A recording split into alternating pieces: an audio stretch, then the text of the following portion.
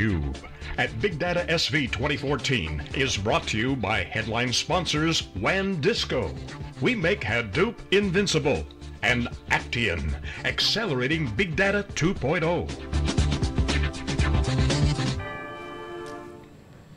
Okay, we're back here live in Silicon Valley. This is BigDataSV. This is where all the action is happening. Go to the hashtag BigDataSV. Go to crowdchat.net, the new application, large-scale group conversations directly pumped into theCUBE here. Crowdchat.net/BigDataSV. That's the event. We're covering all the big data innovation here in Silicon Valley and the Strata Conference happening right across the street. All the news, a lot of action, a lot of entrepreneurs, a lot of VCs, a lot of CEOs, a lot of researchers, a lot of great stuff happening. The commercialization of big data is happening now.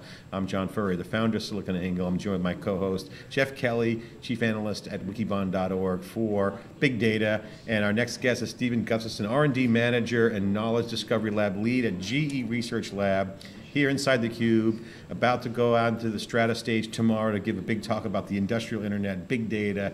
A lot of action around data, and Stephen, you're at the center of it for GE, which is a small player in the big data space, or a big data in the small data space.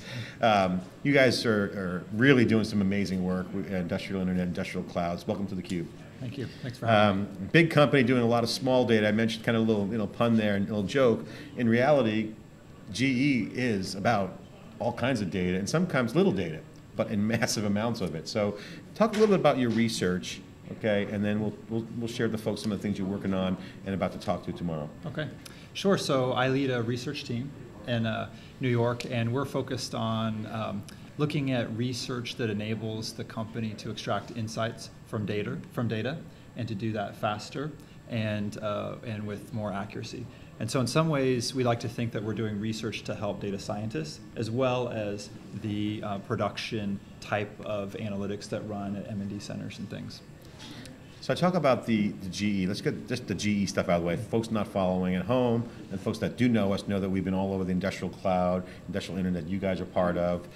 Coastal with your CEO on a panel, Mind and Machines in Chicago, amazing event with amazing partners, and then here with the developers in San Francisco. Share with them the vision of the GE industrial internet and why it's so important to GE and also to the market. Sure. So it's actually, it's a very amazing story. So if we think about what the consumer internet did for the world starting about 10 years ago, you have things now like Amazon putting out, bookstores out of business, and Netflix doing amazing things with streaming, and the list goes on and on. And so what we started to look at about 4 years ago is how do we take those amazing technologies and successes and transformative things from the consumer space and bring it into the industrial space? And GE has always been doing a lot of very advanced services like remote monitoring diagnostics on this very complex equipment. And as we were watching the consumer internet and things like the Internet of Things trend, having everything being connected, it became very apparent that the future in all those advanced services that we do would be in what we call the industrial internet, bringing together all the devices, connecting people into that loop, and looking at advanced technologies for managing data, more predictive analytics, and really what's a kind of a cool thing that's focused here in the Bay Area is the new way of doing software. And so, for me, working at the research center, it's been very exciting because, GE doesn't do things small. So, the joke you had before, we used to be called the most well-funded startup in the Valley.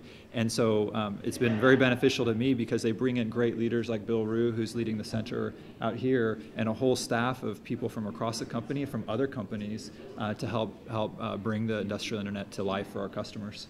Well, this is potentially a really transformational moment for GE because it seems to me that the future for GE is you're going to be competing less on the machines you're creating and more on how you manage and analyze the data coming off those machines.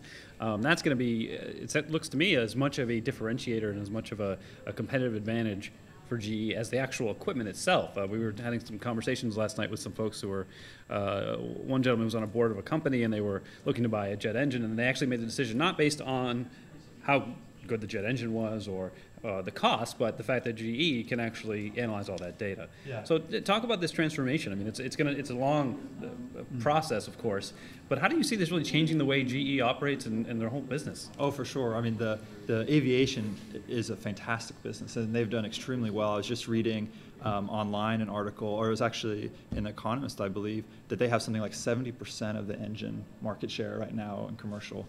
And they've always been a great user of data and analytics, but it's really changed recently where an aircraft takes off, and they would collect a few data points from when it was taking off, when it's cruising, when it's landing, and they'd use that to build prognostic algorithms and help future flights look for things that might need some maintenance or things. And what they have done now in this sort of new era of the industrial internet is now they're collecting all the data that they can and figuring out the ways to use that best for the customers. And I think it really is transformative. It changes, I think, the way that people think about building, doing design, what kinds of sensors do you need, what new services could you offer that are going to be, the customers are going to like even more. And so they already have like fantastic hardware, and they've kind of shown that the last couple years, especially with all the new orders that we've been seeing. And now, taking this huge step into even more deeper data collection and analysis, I think the customers want that, and they're stepping up to it. So it's pretty exciting. Right, and this spans, all the different lines of business. It's aviation, but it's also healthcare, it's transportation, it's energy.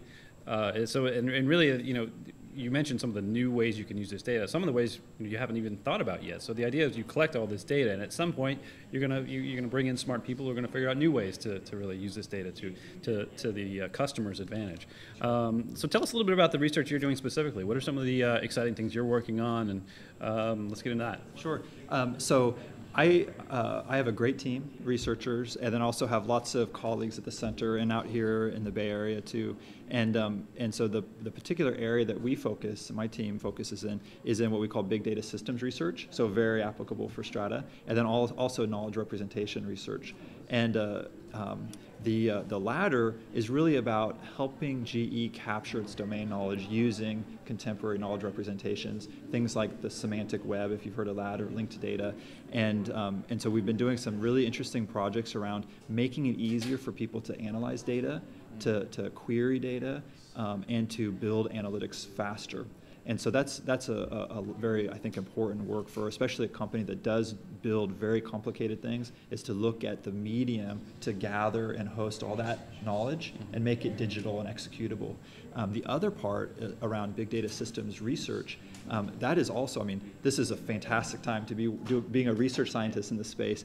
If we go over to the exhibit, the hall over in Strata, and we look at all these technologies, all those companies are making these really cool things, and they're all, kind of focused at multiple areas, some for finance, also for e-commerce and things. And when we take one of those technologies and want to bring it into the industrial space, there's, maybe it's a security thing that we have to add to it. Maybe it's a horizontal scalability because, we're working with massive amounts of time series, which would really dwarf a lot of the transactional, like e-commerce type of data.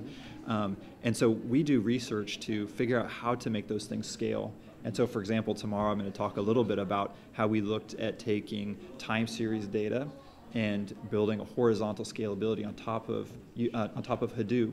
And now that turned into a product that's being sold by our GE Intelligent Platforms business called Prophecy HD. So that's a very exciting, it's a really nice example of going from research to product. Yeah, absolutely. Stephen, talk about what you're going to talk about at Strata on one stage, and connect that from the research side, because it's exciting. You can potentially applied research in a way because you're bringing stuff to market fast. Talk about what you're going to talk about tomorrow, and then talk about what's going on at GE on the research side and some of the trends around how fast it's changing. Meaning, in the old days was, hey, see you later, research, they're having long lunches, who knows what they're working on. Years later, the output of some products. You guys are on a different timetable. I want to kind of touch on that. Well, one of the very cool things about what they're doing here in the Bay Area is bringing the concept of platform to the company, and that's very important for research because typically, industrial research centers work with the industrial partners, their businesses, let's call them, and help develop new technologies for customers. But that technology, that research still needs to be brought to market somehow. And so it can always be, for every corporate R&D center, which there are a few left out there today, but it's always difficult to make that translation to the product. So by bringing in platform, the team out here is really helping the company build software, build more complex software, and do it faster. But from research, it's very exciting because that means that we can develop research directly on the platform and have a faster and more seamless transition to customers. What's the coolest thing you're working on right now? Well, there's, one of the things about GE is that we work with the healthcare business, we work with aviation, transportation, and so there's a lot of different segments that we work in. I know that my team right now is really excited about some of the things that we're doing with healthcare, because it's got that really direct link towards helping people. And, we work on cool things like aviation. That's, got a great thing around transportation, doing it safely. Healthcare right now is a big deal with all kinds of new things you can do. Exploration is huge too. If you think about, from an energy standpoint. Right? Yes, absolutely. There's some work that has been going on in the center, which I've always been very fond about, which is looking at, taking wind turbines, optimizing them, helping customers get more value out of those turbines. And that's a great example of using advanced data analytics. Yeah, Jeff Emmel was saying when we were doing a panel in Chicago, he's like, a small percentage, 1% change in innovation is billions saved, billions, like not even like just, that's not a stretch, that's like billions. Yeah.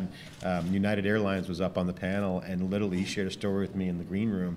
He's like, look at, I'll be straight with you, safety's cool and everything, we love that, but gas prices alone are huge. So for them, the little things like gas prices, transportation costs to get there, the data involved in the streamlining of the processes, process improvement, has been fantastic. Yes, that one of the things I'll mention tomorrow in the talk is that a lot of people think this kind of era of improving productivity has been sort of over, and GE pioneered some of the things like Lean Six Sigma and process improvement, but really with having more data around manufacturing processes, any kind of process, it's really transforming the way that the transparency that you have.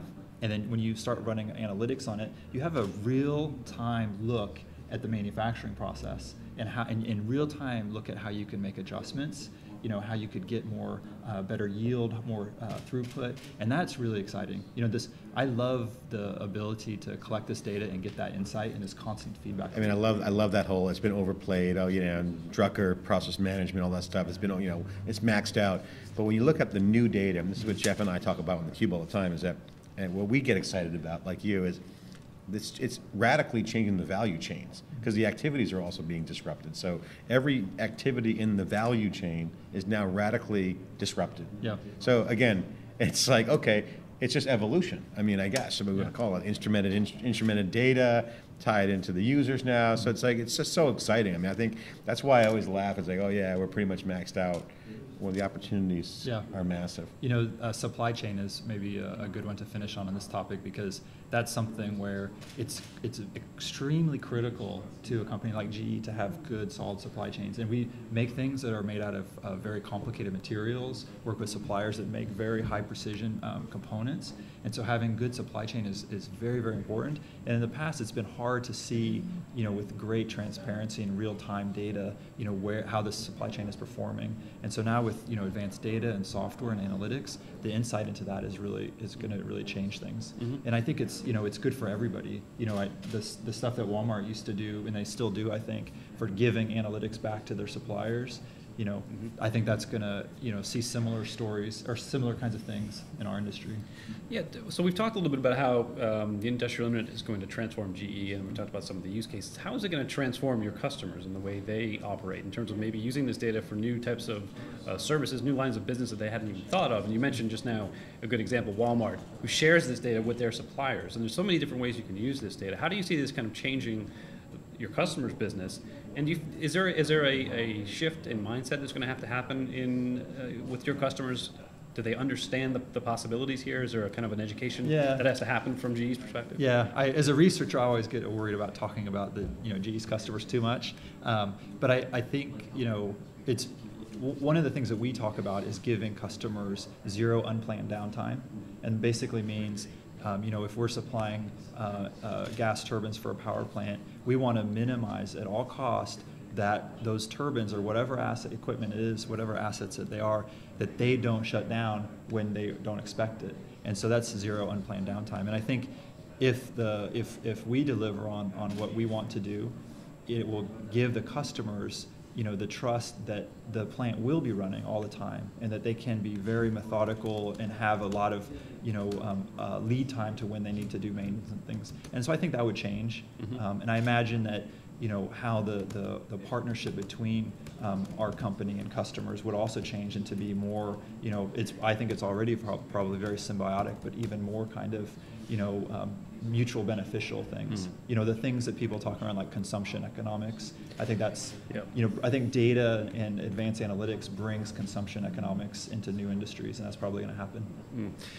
So talk a little bit about the challenges that you're facing. What are the biggest challenges in terms of working with industrial data? We did some research, David Furrier and I, along with GE, around what some of the requirements for the platform, and there were security concerns, of course, and there's challenges with scale, as we've talked about. What are some of the biggest challenges from your perspective and some of the research that you're doing in terms of really getting this into the hands of end users and companies that want to use it to take advantage of and improve their business? Yeah. So I look at this very with a focus on the analytic building component. So previously I was doing a lot of machine learning work, and one of the big challenges, especially in our industry, is that the data isn't really simple, right? It's not web pages, right. It's not somebody purchasing something on a website. It's data from a pressure sensor, inside an aircraft engine.